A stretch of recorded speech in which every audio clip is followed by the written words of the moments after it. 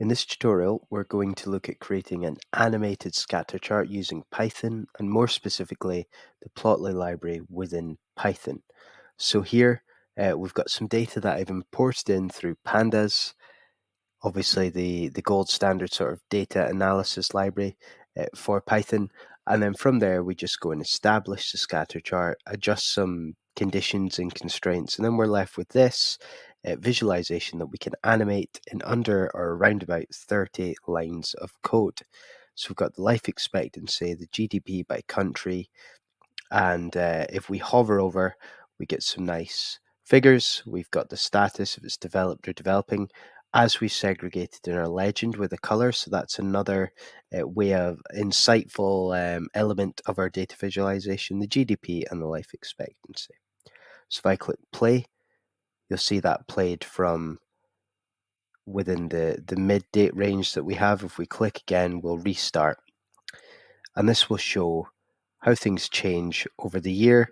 Helpful to see the animation. Obviously, in other use cases, if we had data by day, so let's say something like maybe COVID cases by day, it'd be really beneficial to view that at a slower pace. We can view the data here. We would expect developed countries to have a slightly higher life expectancy and GDP at minimum. We can also go ahead with this picker here, the state picker. We don't have to animate it fully. We can drag along and see our results. So I'm going to go through how you can build this in your chosen notebook, IDE. Next up, we'll look at some of the required documentation or dependencies. Then we'll actually go ahead and build out the code using Python. In order to create our animated scatter chart in Python, we're going to use the Plotly library, and we're more specifically going to use the Plotly Express module, as we can see here, usually imported as PX. So this is sort of Plotly Express covers a lot of the more high level, more standard Plotly visuals, and this is exactly what we're going to use.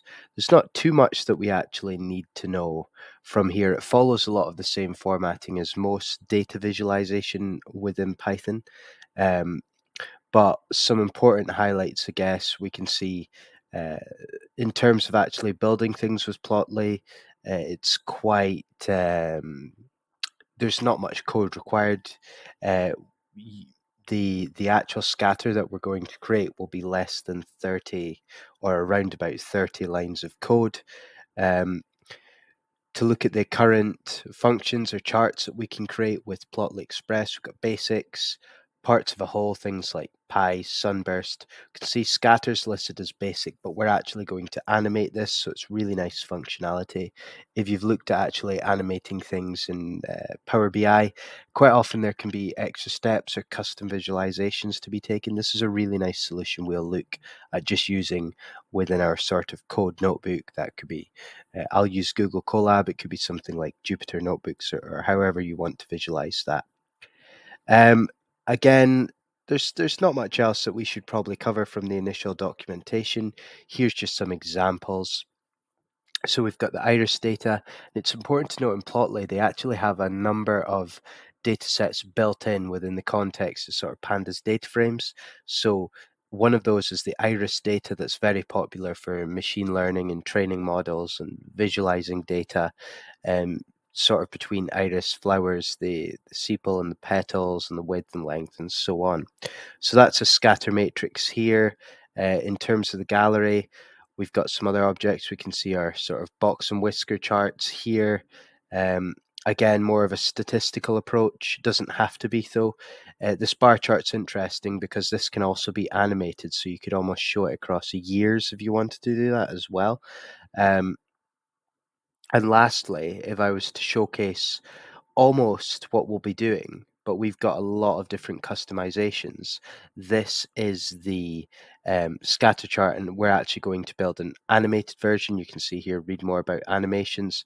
And what they've done here, they've got the life expectancy, and they're looking at a sort of a causal link here, GDP per capita, and through here, I believe they adjust the size of the bubble based on the population, and we can get a lot of insights, look at sort of correlation here between the life expectancy, the GDP, and the size of the population. So we're going to be using a different data set. We're going to be using a custom data set, the life expectancy data set from Kaggle, and we're going to work off that.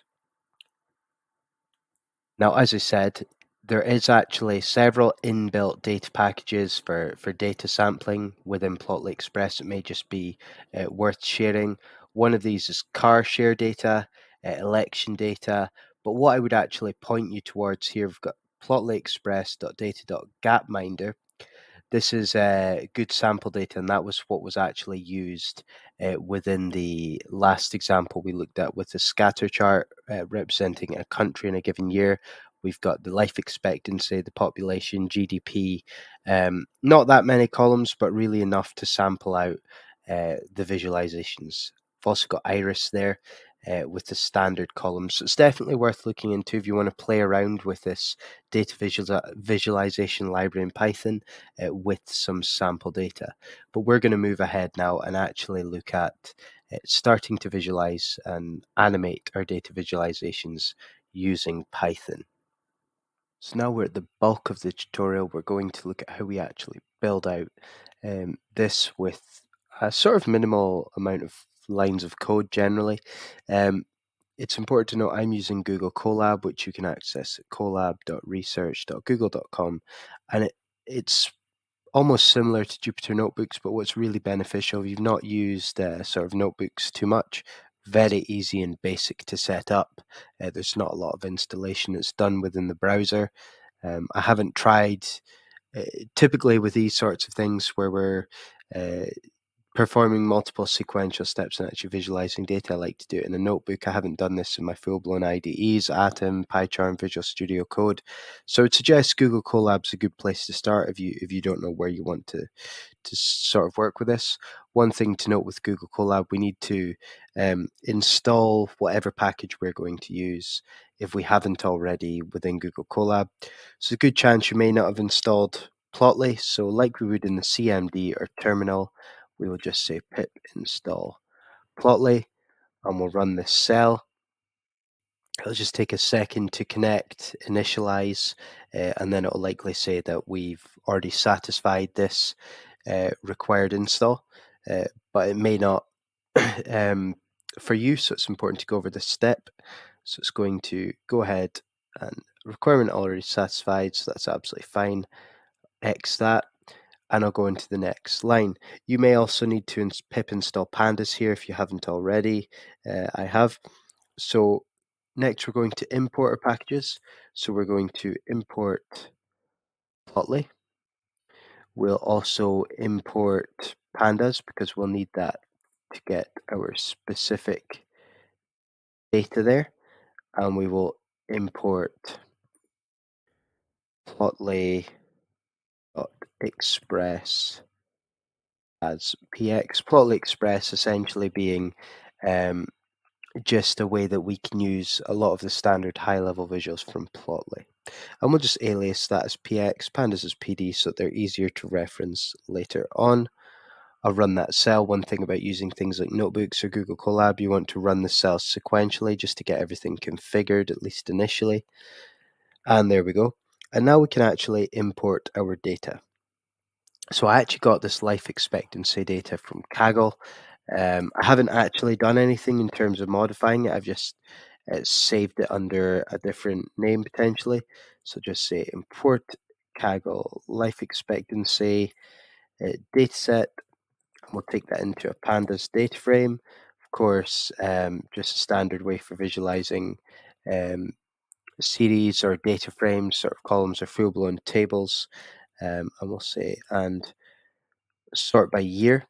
And I'm going to sort by year because this is going to allow us to, it's the simplest way to actually go ahead and view that animated slider in the correct order. I found that if I didn't do that and sort by year, it was sort of appearing in descending order. So the nearest year to where we currently are was showing first. where we want it to start from the furthest year away and navigate in an ascending order up to, say, from 2000 to 2015 instead of 2015 to 2000. So the first thing I'll do, I'll actually just specify the name of a new data frame. Quite often you'll see pandas data frames just listed as DF. However, it's not a good habit to be in if you're actually working on projects that aren't just your own personal projects. If you're working professionally, you want to be really specific with how you name things. So one way to make things more readable and easy to follow, either amongst teams or when you revisit the code months later. So I'd suggest you, as a good habit, to make your variable names very consistent and specific. So I will say, I'll just call this life expectancy DF. I use Pascal case to name things. So the capital of each letter, of each word essentially is separated by a capital letter, and DF I'll just do as capitals as well because it's an abbreviation. So say the function that we want is pd.read underscore CSV. Essentially, you want to read a CSV file and convert it to a pandas data frame, and you just need to reference your file. If it's in the same working directory, you don't have to specify the whole raw string. If this is saved in the same folder or what we call directory as your Python script, you can just specify the name of this. So mine is just called life expectancy data.csv.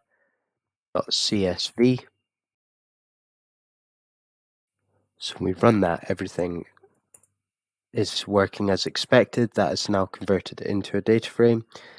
So we could print this data frame just to check that everything's okay. We will get the IntelliSense will populate the name of that data frame, and we can print it, and we can see what we're working with, the columns, the column structure and the row structure. We get a country, a year, this specific year, because obviously we want to visualize this through years. We need multiple years, whether it's a developing or developed country, the life expectancy, and then also, the sort of metrics they've defined that contribute towards that potentially.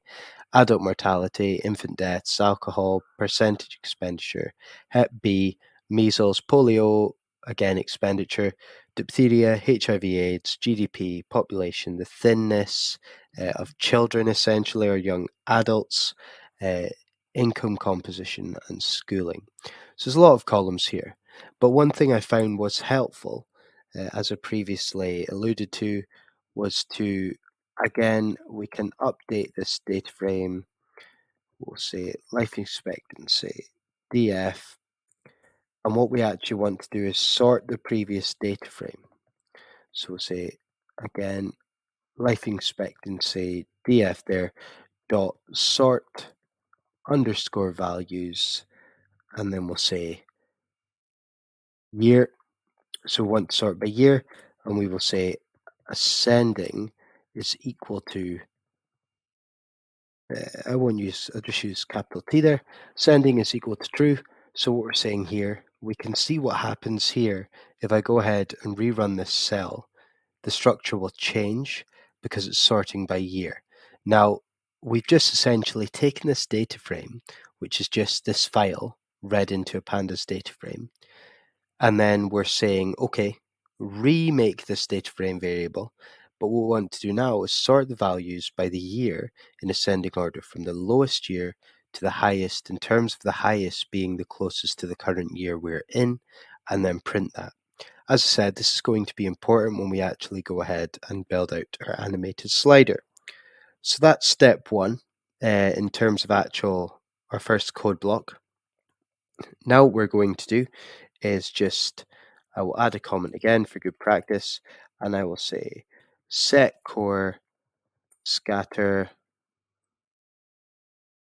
we'll say scatter chart axes, so plural of axis, and constraints. So what we're going to do now, we'll just name this fig, as is the normal standard for figure, and we will say px dot scatter, and this is just the Plotly Express, and scatter is just a standard argument to start the standard function to start specifying arguments or parameters here um, to actually build out a visualization. So let me show you what that means. So the first thing I need to do is reference the data frame. So that's life expectancy data frame column. Now I need to specify my x-axis. So what I want along the x or horizontal axis will be the GDP. I want to visualize that. And my y-axis, I will set equal to life expectancy. Now, what you'll notice here is there will be a bit of strange naming conventions. That's because I didn't actually format this file, I downloaded it from Kaggle. You can also find this as well if you were to type in life expectancy. You'll be able to find the same data set on kaggle.com. But I didn't actually cleanse this. So that space is just because I'm just mirroring the way that it's presented in the data source. In an ideal world, this would be cleansed and it would be, very tight and there wouldn't be random spaces dotted about. I need to then specify my animation frame, essentially what I'm going to animate by. So that will be the year. That's fine. I will specify an animation group, and that will be equal to country. And then what I need to do is have a color. Now I'm going to base my color on the status. So this is essentially saying, right, well, as a default, just give us two colors, one for that developed status and one for that developing. And that's really handy because it can help us almost confirm what we'd expect in that developing countries should have a higher life expectancy based on certain factors like GDP. Because and what that allows us to do is see where the developed countries actually fall as outliers, and we can further analyze that. So we will say hover name is equal to country. So the main name, when we hover over what you may know as a tooltip, when we hover over the scatter essential individual bubble, that will be the name. Apologies for that blurb passing through there. We will set log x equal to true. Spell that correctly. It's equal to true. And we'll go down, specify our next argument here, which will be the maximum size. So we'll just set that equal to 55. And you can, I won't go break into every element here, I'll break into the important ones, but you can research this through the pretty comprehensive Plotly documentation. Range x will be equal to, set this as 100, then we will say 100,000, and then range y will be, obviously we're going to be specifying the life expectancy, so we'll take that between 25 and say 99 there. So we've got our figure here. And what we've done, this is the key elements that we'll be displaying. We'll be using the life expectancy data frame to pull these other elements in because they're essentially column values. So x-axis along the horizontal line, GDP, y-axis life expectancy, animation frame year, animation group country, the color. So we're going to break this into two colors, the status, just default colors, hover name country, and again, some of the constraints here. So when we do that, and click play, we get this completion. So that looks good to me. What we could actually do here is just type fig.show,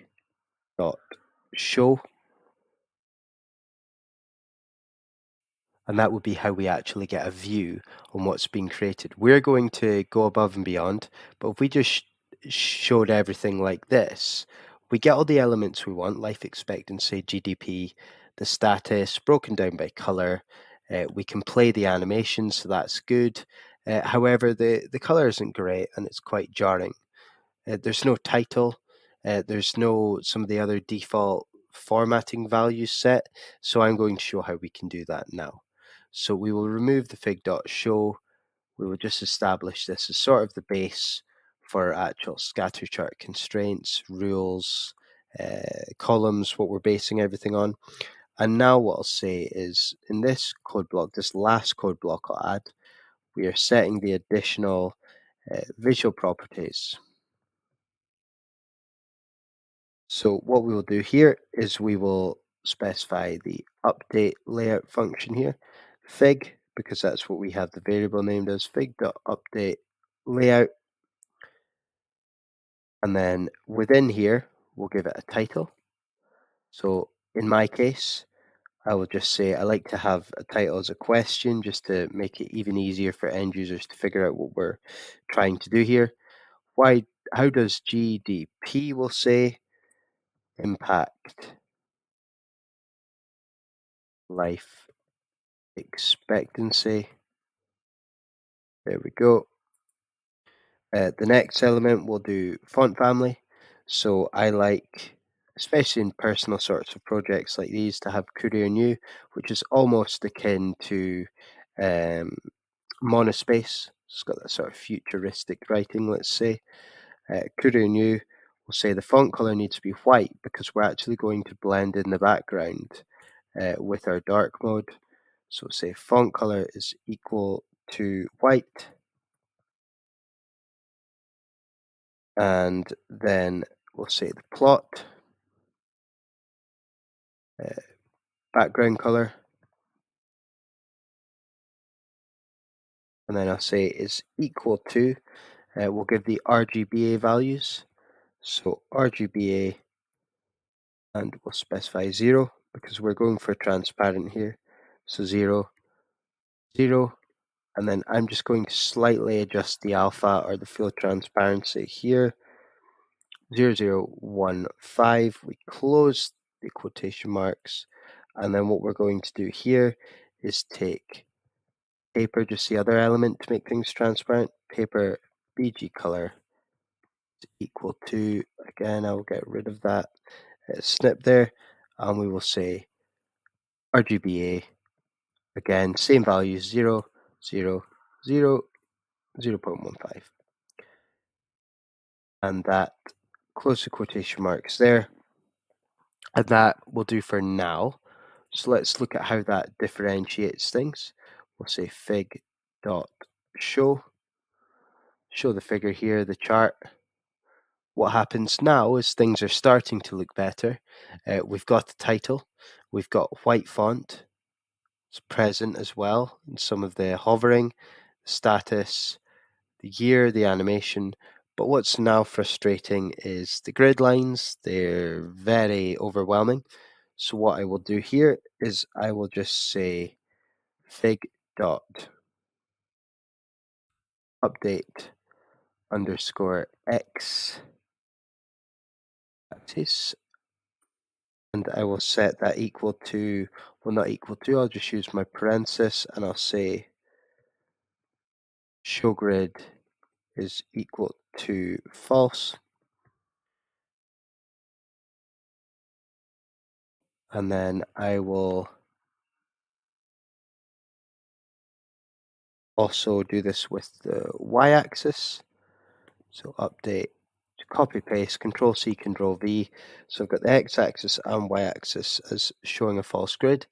Now if I click play, great, starting to look a lot better. I get rid of that axis lines. And then finally, the last thing I'll do is increase the size of the bubbles because they're quite hard to see. Now it's worth noting that you could conditionally set the size within here, within the px scatter, just with size, and you can set equal to a column. So maybe you might want to set it equal to the population of the country, maybe the life expectancy itself, some other metric.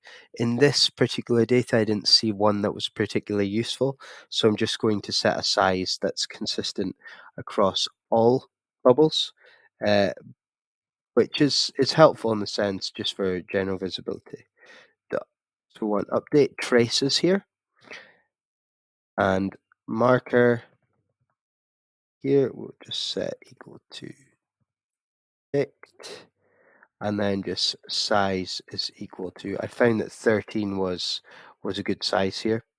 So again, now I get a nicer bubble size and everything is complete.